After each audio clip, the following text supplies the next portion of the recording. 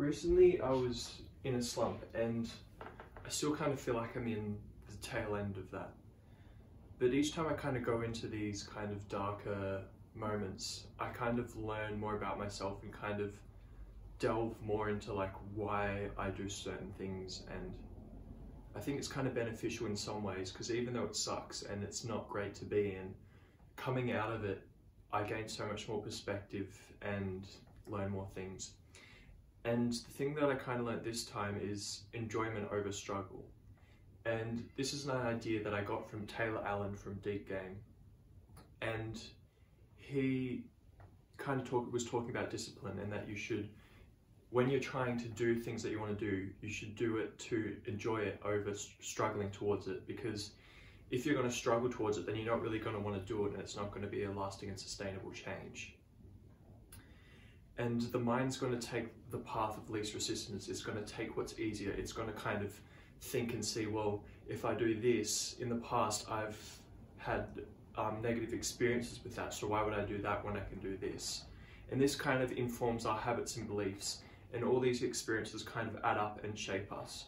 So for example, you know, if you've had trouble with relationships, with having a partner, or whether it's opposite sex or whatever you are, and you know, you've had a lot of cutbacks from that, you know, that kind of reinforces this idea like, oh, maybe I'm not the type of person that can be in a relationship. And then your brain kind of has these struggles with it. It kind of creates this negative connotation with it, so then it doesn't want to do it because it doesn't want to pay the consequence for that. And why would it pay the consequence when it can feel fulfilled by, you know, watching porn and getting lost in TV shows or anime, or watching movies and that, where it can kind of feel this sense of connection to other people without actually having to deal with it and overcome these struggles and just get it immediately and dopaminergic. But this doesn't really have a sort of fulfilling kind of sense to our lives. So a part of ourselves still feels discontent with this, but our brain does this because it's the easiest way to get the needs that we want. And this can be used in all sorts of ways, you know, like if you don't really have a career, if you don't have a job that you love, if you're not working on something that you want to work on, then, you know, and you've kind of had trouble and a lot of doubt with that, well, video games, they provide you this structure, they provide you this journey, they provide you all the missions that you need to do, they provide you, you know, even the social aspect to it and the accomplishment. And your brain's kind of like, well, why would I do these hard kind of things if I can just do these things over here? And you may say, but I should be doing these things. I should be working out. I should be working on a career, building some sort of job for myself that's fulfilling rather than playing these video games. Yet these people still get stuck in these ruts, and they continue day after day after day, and they kind of just feel even more helpless and even more shameful because they feel like they should be doing more, they should be trying to reach their potential. But these things, fulfillment and potential, are kind of vague, and they don't really know what they're actually going to do. And rather than try and explore this vagueness and try and get to the root of it, they just keep going in the cycle of quick fixes. And I'm not trying to hate on these people, because I'm victim to this as well. I've been through this a lot, and I still go through this a lot. And the kind of way to change is to cultivate these directions and taking care of yourself, but make it more enjoyable rather than a struggle. Because if you're struggling in it, you're going to snap back to the things that give you what you want without you having to do much. And you know, you can feel that these things deep down are not fulfilling, they're not sustainable, and they don't feel great to do, but we do them anyway because, you know, as I said, our mind kind of creates these beliefs about ourselves. You know, I'm not a confident person, I'm not someone who can go out and do these sorts of things. And we have to create evidence to that. We have to prove to ourselves and prove to our minds and build this evidence like, oh, I'm actually doing these sorts of things, you know.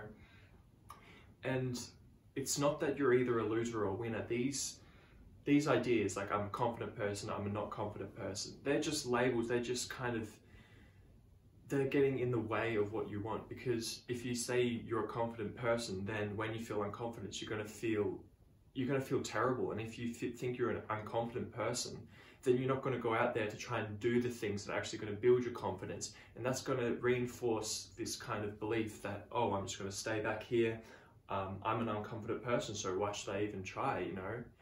And that's why people get so stuck, is because they get so clingy and attached to these identities and these kind of thoughts and beliefs.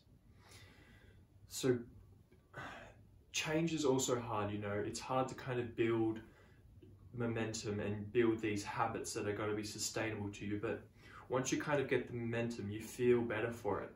And you know, all we can do is each day when we get up, you know, the start is the most important. It's like, what are you going to do? How are you going to start your day? And that sets the tone for the rest of your day, you know. And it may not be perfect as you go along, but if you just keep at it, if you keep doing these sorts of things, then you can build momentum, and then you'll feel better for doing the things that are making you feel better about yourself. And you're like, oh, you know, it actually feels good to eat healthier. It actually feels good to work out more. I feel a lot better for meditating so much more. And then it just kind of builds this momentum that snowballs, rather than just having this kind of whimsical idea like, oh, I should be this supremely confident person, and these people on social media, they're working out like this and they look like this, so I should look like that. And it's all external based, and no wonder you're not motivated to get out and do these things, because you're not willing to sacrifice for it, because it's what other people want, it's what other people are expecting from you, rather than what you actually value inside and what you want to bring to the world and what you feel like is your duty to do and give to other people and to help people out. And I took a break for a while from YouTube because I wasn't sure where I wanted to go, where I was going, and who I wanted to be. And that was kind of the start of the slump. And then recently I realized, like, I kind of feel a sense of duty because I've struggled through a lot of things, and I don't want other people to go through those same sort of things feeling as alone or feeling as helpless as I did. And I just wanted to continue these videos so that maybe I could reach a couple of those people, so then they wouldn't feel as bad as I have, and they wouldn't feel as alone as I have. So thank you for watching, and I'll see you in the next video.